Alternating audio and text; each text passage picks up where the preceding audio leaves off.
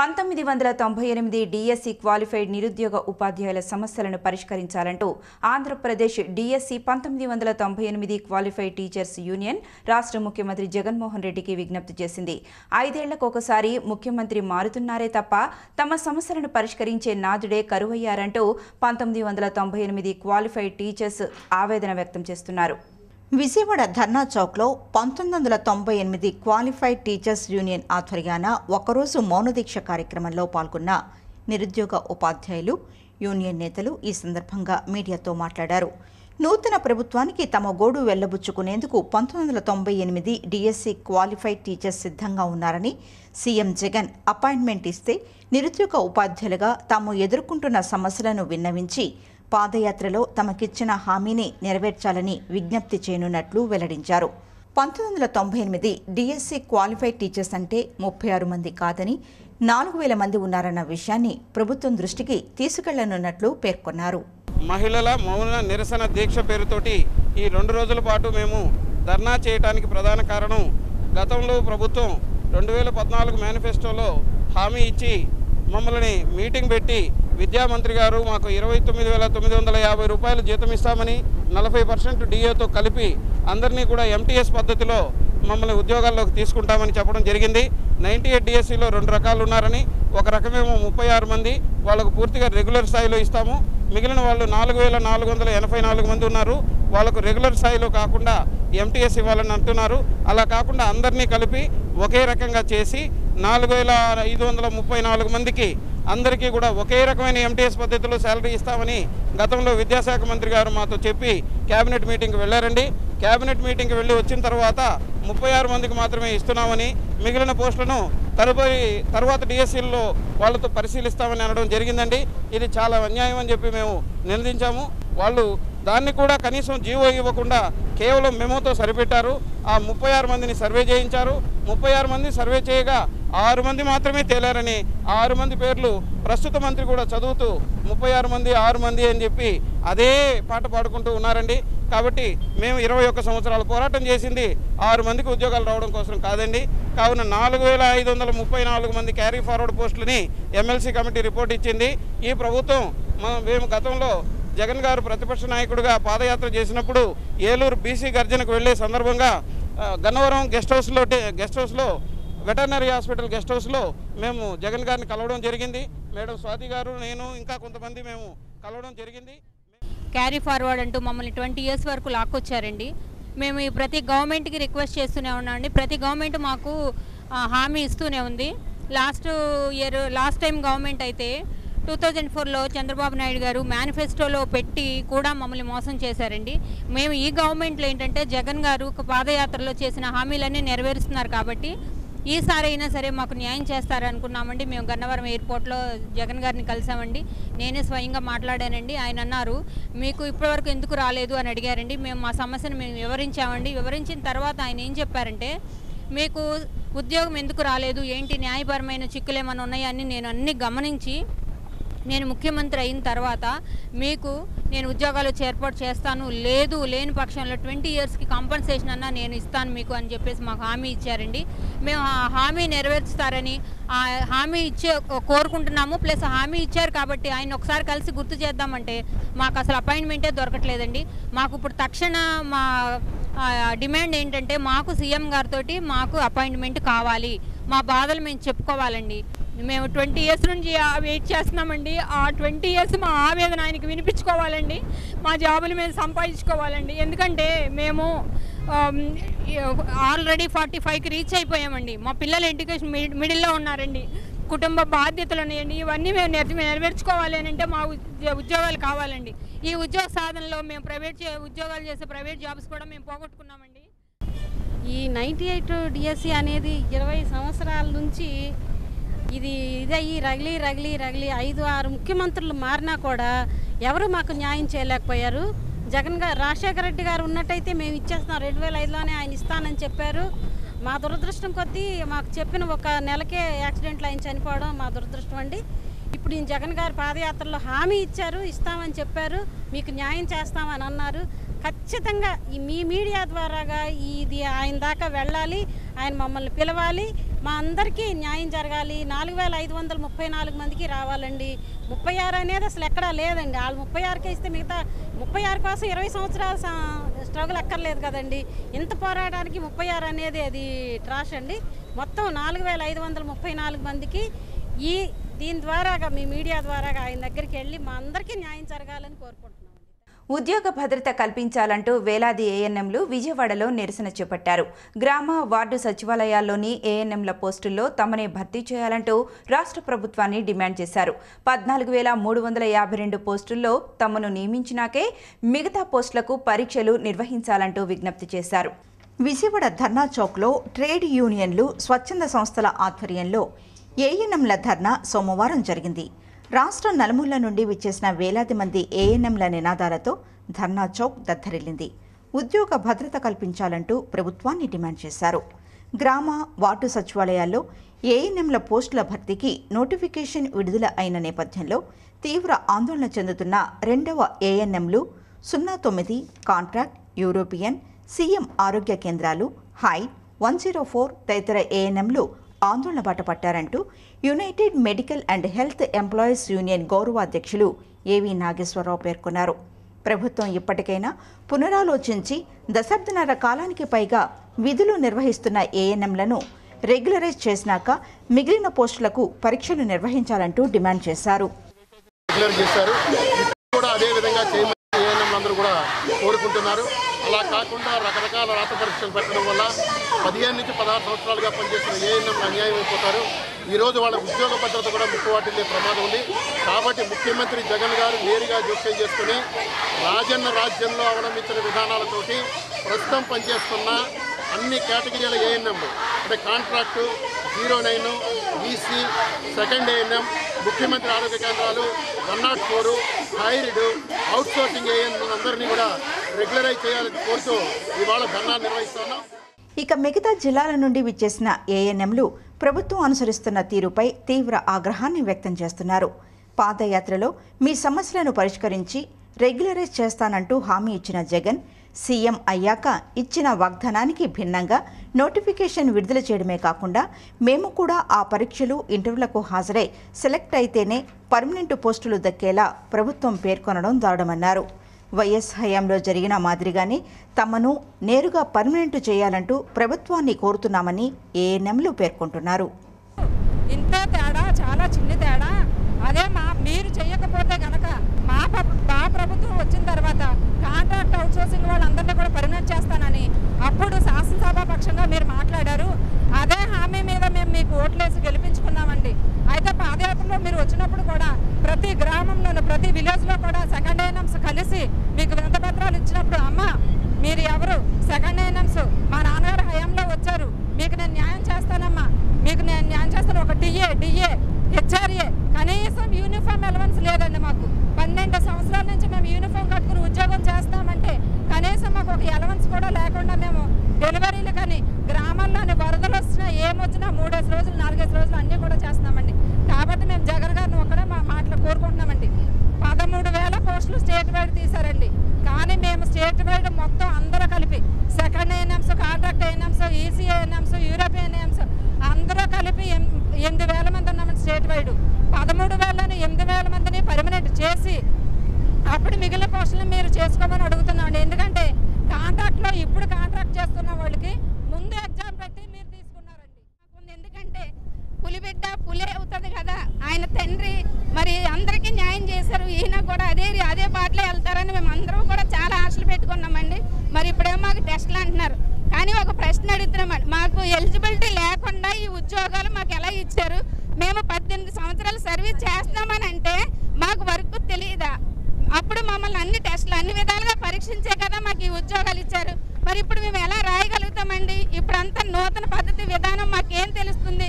కాబట్టి మేము ఈ పరీక్షలు అనేవి మేము రాయలేము. ఎందుకంటే 2007లో 2008లో ఏఎన్ఎం పోస్టులు, రెగ్యులర్ పోస్టులు తీసినప్పుడు ఏ విధంగా కూడా పరీక్ష లేకుండా కాంట్రాక్ట్ సర్వీస్ని బట్టి వాళ్ళందరినీ కూడా రెగ్యులర్ చేశారు. ఆ విధంగానే మమ్మల్ని అందరినీ రెగ్యులర్ చేయాలని మేము కోరుకుంటున్నాము. మరి సీఎం గారు న్యాయం చేస్తారు, మాకు ఏఎన్ఎంలు అందరినీ పర్మనెంట్ చేస్తారని మేము అనుకుంటున్నామంటే 13,000 పోస్టులు నోటిఫికేషన్ ఇచ్చినప్పుడు రాష్ట్ర వ్యాప్తంగా సెకండ్ ఏఎన్ఎంస్ పనిచేసే ఏఎన్ఎంస్ అయితే ఇంచుమించు 9,000 మంది ఉన్నారు. ఈ 9,000 మందిని రెగ్యులర్ చేసినా ఇంకా 4,000 పోస్టులు ఉండిపోయి మరి వాటిని ఆయన కొత్తగా రిక్రూట్మెంట్ చేసుకుని మమ్మల్ని అందరినీ కూడా రెగ్యులర్ చేయాలని మేము కోరుకుంటున్నాం. ఇంతమంది ఏఎన్ఎంస్ ఇక్కడ క్షోభ పడుతున్నారండి. అది ఒక్కసారి గవర్నమెంట్ గుర్తించాలని చెప్పి మేము అడుగుతున్నామండి. 19 సంవత్సరాల సర్వీస్లో ఉన్నాం సార్. 19 సంవత్సరాల సర్వీస్ ఉండి కూడా ఈ రోజున రోడ్డెక్కి ఏడవాల్సి వచ్చిన పరిస్థితి.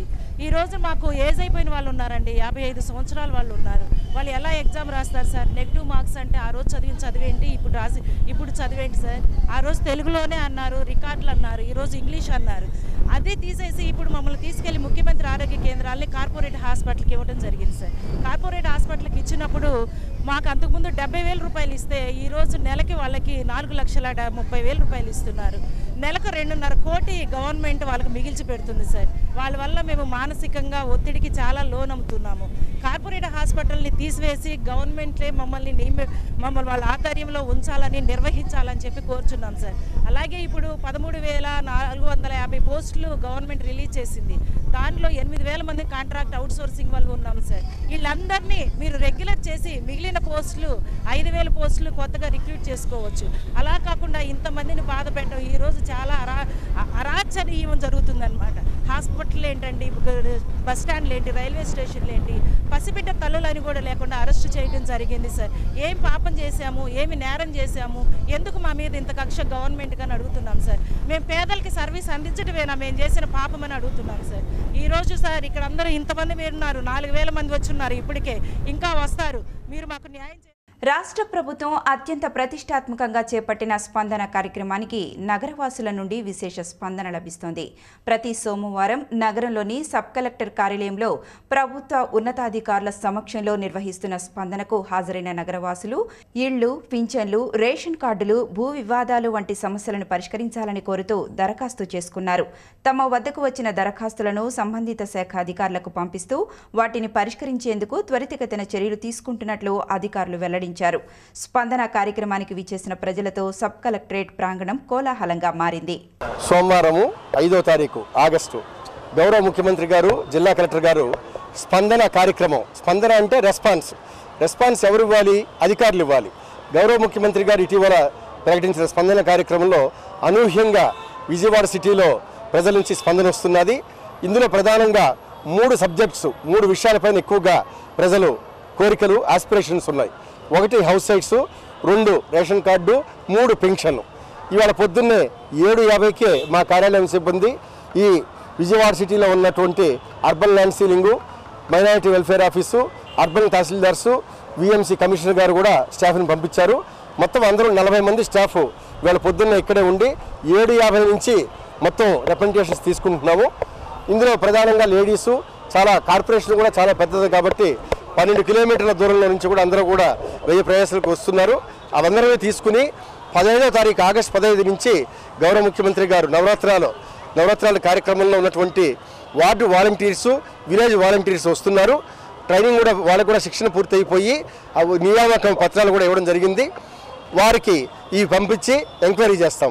ఎలాంటి దళారీలు, ఎలాంటి మోసగాళ్ళు, టౌట్స్, ఏజెంట్స్ ఎవరి మాటలు నమ్మి మోసపోవద్దు. ఎవరికి ఎలాంటి డబ్బులు ఇవ్వాల్సిన అవసరం లేదు. ఈ వచ్చినవన్నీ కూడా డిపార్ట్మెంట్ వారీగా సపరేట్ చేసి ఆయా శాఖలకు పంపించి వారందరికీ కూడా న్యాయం చేస్తానని చెప్పి విజ్ఞప్తి చేస్తున్నాను. దళారీల మాట నమ్మొద్దు అని మరీ పదే విజ్ఞప్తి చేస్తున్నాను. ఎస్సీ వర్గీకరణ రాజ్యాంగ విరుద్ధమంటూ మాల మహానాడు అభిప్రాయం వ్యక్తం చేసింది. ఎస్సీ వర్గీకరణ పేరిట దగా చేస్తున్న మందకృష్ణ మాదిగ కుట్రల వెనుక టీడీపీ అధినేత చంద్రబాబు నాయుడు ఉన్నారంటూ మాల మహానాడు జాతీయ అధ్యక్షుడు పిడతల వెంకటస్వామి ఆరోపించారు. మాల మహానాడు ఆధ్వర్యంలో ఎస్సీ వర్గీకరణను వ్యతిరేకిస్తూ విజయవాడ ధర్నా చౌక్లో నేటి నుండి 7వ తేదీ వరకు మాలల సత్యాగ్రహం కార్యక్రమం నిర్వహిస్తున్నారు. ఈ సందర్భంగా మాల మహానాడు జాతీయ అధ్యక్షుడు పిడతల వెంకటస్వామి మాట్లాడుతూ ఎస్సీ వర్గీకరణను వ్యతిరేకిస్తూ సత్యాగ్రహ కార్యక్రమాన్ని చేపట్టామన్నారు. ఎంఆర్పీఎస్ వ్యవస్థాపక నేత మందా కృష్ణమాదిగ ఎస్సీ వర్గీకరణ పేరిట మాదిగలను దగా చేస్తున్నారంటూ ధ్వజమెత్తారు. మందా కృష్ణమాదిగ కుట్రల వెనుక చంద్రబాబు హస్తముందన్న ఆయన ఎస్సీ వర్గీకరణ రాజ్యాంగ విరుద్ధమన్నారు. ఎస్సీ కార్పొరేషన్ను పాత పద్ధతిలోనే యథావిధిగా కొనసాగించాలంటూ జగన్ సర్కార్కు విజ్ఞప్తి చేశారు. విజయవాడ యందు మాలల సత్యాగ్రహ కార్యక్రమానికి ఇచ్చేసినటువంటి పత్రికా విలేకరులకు, ఎలక్ట్రానిక్ మీడియా వారికి, మాల మహానాడు నాయకులకు, విద్యార్థులకు, శ్రమజీవులకు, కార్మికులకు ఉద్యమపూర్వక ధన్యవాదాలు తెలియజేస్తూ ఉన్నాను. ఈరోజు ఈ సత్యాగ్రహ కార్యక్రమం ఎందుకు ఏర్పాటు చేయడం జరిగింది అంటే గత 25 సంవత్సరాలుగా ఎంఆర్పిఎస్ నాయకుడు మందకృష్ణ మాదిగ చేస్తున్న కుయుక్తులను తిప్పికొట్టేందుకే ఈరోజు మేము మాల సత్యాగ్రహ కార్యక్రమం ఏర్పాటు చేశాము. ఎందుకంటే గత 72 సంవత్సరాలుగా ఈ దేశంలోని ఎస్సీలకు రిజర్వేషన్ పథకాలను ఈ రాష్ట్రానికి మంజూరవుతున్న ఎస్సీల అభివృద్ధి కోసం, ఎస్సీల చైతన్యం కోసం, ఎస్సీల డెవలప్మెంట్ కోసం గత 20 సంవత్సరాల నుండి ఎంఆర్పిఎస్ ఉద్యమం, మాలమానాడు ఉద్యమాలు ఏర్పాటయ్యాయి.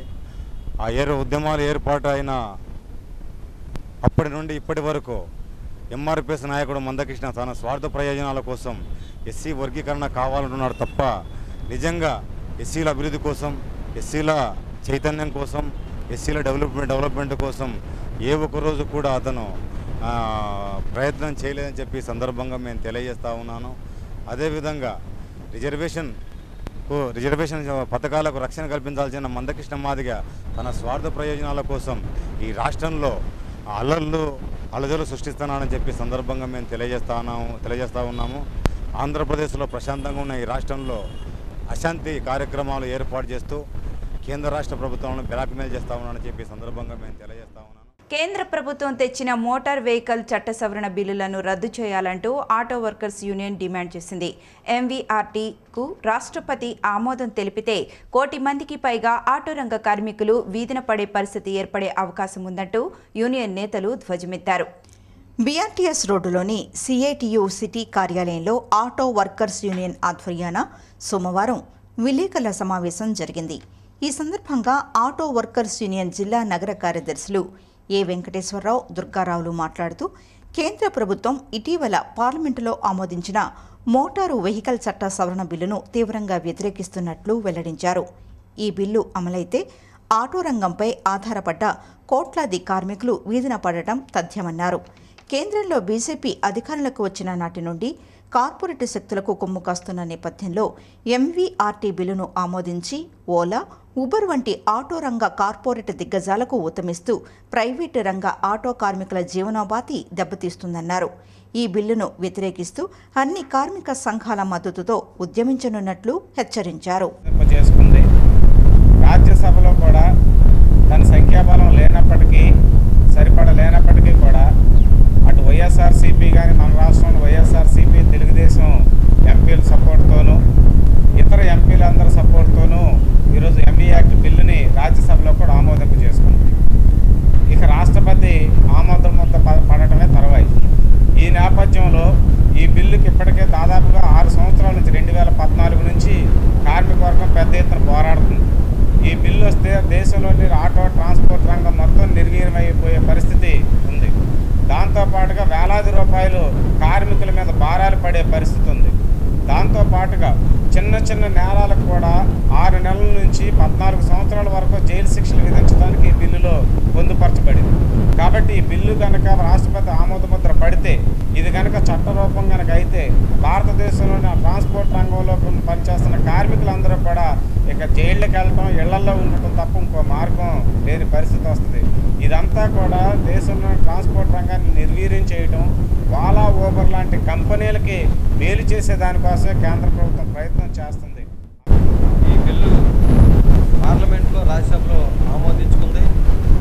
ఇవాళ చూస్తే నేషనల్ హైవే రోడ్లు చాలా అధ్వానంగా ఉన్నాయి. ఇప్పటికీ కూడా సుప్రీంకోర్టు నేషనల్ హైవే రోడ్లో బార్ షాపులు ఉండకూడదని చెప్పేసి ఉన్న ఆ నిబంధనలు పట్టించుకునే పరిస్థితి లేదు. రాష్ట్రంలో కానీ విజయవాడ నగరంలో కానీ సిగ్నల్ వ్యవస్థ చాలా అస్తవ్యస్తంగా ఉంది. ఒక్క వాహనం వెళ్ళాలంటే చుట్టూరు తిరిగి మళ్ళీ అదే రోడ్డుకి రావాల్సిన పరిస్థితి ఏర్పడింది. వీటిలన్నింటినీ పరిశీలించి యాక్సిడెంట్లు జరగకుండా చూడాల్సిన ప్రభుత్వాలు ఇవాళ వాళ్ళ తప్పిదాలని ఇవాళ మోటార్ రంగ కార్మికుల మీద వేయాలని చెప్పేసి చూస్తుంది. ఈ చట్టమే కనుక అమలు జరిగితే లైసెన్స్ రిజిస్ట్రేషన్ చేయాలంటే గతంలో 300 ఉండేది, దాన్ని 10,000 రూపాయలకు చేశారు. లేదు ఇవాళ అనుకోకుండా కావాలని చెప్పని ఏ డ్రైవర్ కూడా యాక్సిడెంట్ చేయరు.